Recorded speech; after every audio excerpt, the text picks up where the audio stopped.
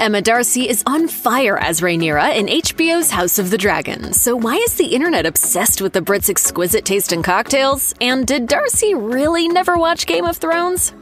In recent years, there's been a tangible shift in the number of celebrities who feel safe to openly disclose their gender identity as being neither strictly male nor female. House of the Dragon star Emma Darcy favors gender-neutral they-them pronouns. In a discussion with Interview magazine, Darcy discussed gender identification, saying, "House of the Dragon is the first job in which I've brought my non-binary identity to work. And part of that was because HBO asked me what pronouns I use, and I thought a lot about whether this was the right time."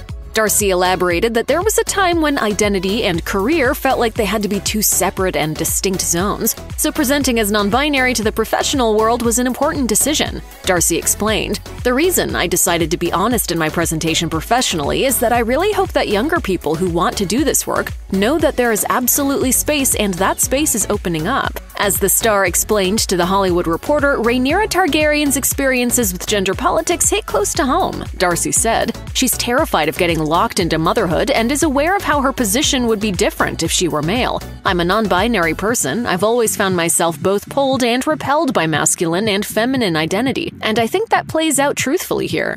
And I think broadly, Rhaenyra is a person trying to find a way to live authentically. Emma Darcy was born in London and later moved to Oxford, attending the University of Oxford's Ruskin School of Art. There, Darcy studied fine art, not acting, as one might assume. The discipline didn't have much to do with cameras, sets, and memorizing dialogue, but at the end of the day, Darcy was still naturally drawn to the craft of acting. Speaking to Interview, Darcy explained, "I started playing with the form much more when I was at university, making theater with friends in our spare time. The actor's love of performing began in childhood," Darcy told Interview. "The first time I ever had that incredible adrenalized buzz of performing in front of someone was when I played Titania in a children's production of A Midsummer Night's Dream. Initially, I was doing quite a lot of set design, and then some acting and set design, and then some directing, some acting, and some set design." Having established a love of the stage, Darcy went on to land roles in theater productions like Romeo and Juliet and The Crucible. The rising star also began to work on the small screen, portraying a haunted woman in Truth Seekers and appearing alongside Toni Collette in Wanderlust. Emma Darcy revealed to Vogue in August 2022 that the House of the Dragon audition was shrouded in mystery, at least for certain actors, like Darcy, who hadn't seen any Game of Thrones. Darcy told the magazine, "I'm very naive, and the job was untitled, so I thought it was just another fantasy series." But Darcy told Interview that not being a Thrones fan at the time was a good thing, saying, "I hadn't seen it before I auditioned, which I honestly think is the only reason I'm able to do the job. There's no way I'd have made it through the audition process if at the time I had the love for the show that I have now. I think I'd have buckled under the pressure."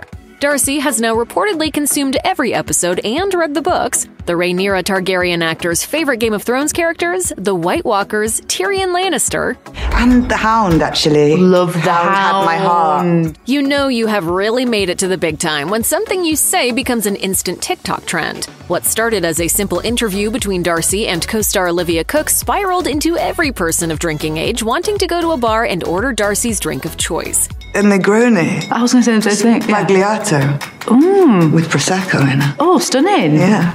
Following the drink reveal, some 16,000 videos were apparently made with TikTokers repeating Darcy's drink order and emulating the actress' effortlessly cool vibe as best they could. According to BBC Good Food, the classy and fairly potent cocktail contains Campari, sweet vermouth, and is bubbled up to the top of a highball glass with Prosecco, rather than the traditionally used gin. Cheers! In a delightful interview with LUK, Emma Darcy and Olivia Cooke revealed all sorts of fun, personal facts that only made us fall deeper in love with them. The duo spoke, giggled, and burped through the majority of the interview, highlighting just how at ease the two are with each other. In their on-camera discussion, Darcy and Cooke covered just about everything, chatting about their House of the Dragon co-stars, what languages they wished they spoke, and what music they were currently listening to. They also discussed things they were good at. I'm very good at painting and decorating. Wallpapering is another of Darcy's specialties, which makes sense. Just a quick glance at the actor's Instagram page reveals that the Ruskin School of Art graduate has a strong eye for composition and design. Some actors come together for a project and their relationship remains professional, ending as quickly as the project itself does. For others, their bond and friendship extend long past filming schedules and show premieres. We expect that the latter may be the case with House of the Dragon stars Emma Darcy and Olivia Cooke. While the actors play rivals on camera, they are anything but in real life. Speaking of the first time they met Cooke, Darcy told Entertainment Weekly, I fell in love with her in about 45 seconds, while I probably worked quite hard to cover that up. The actor affectionately added, "You know those chance meetings that happen where there's a familiarity? For some unknown reason, I really felt that with Liv." It sounds like the feeling is very much reciprocated. In an HBO Max interview between the two, Cooke was asked by her co-star about her first impression of Darcy. Cooke summed it all up with a single word. Just like, oh, home. Do you know what I mean?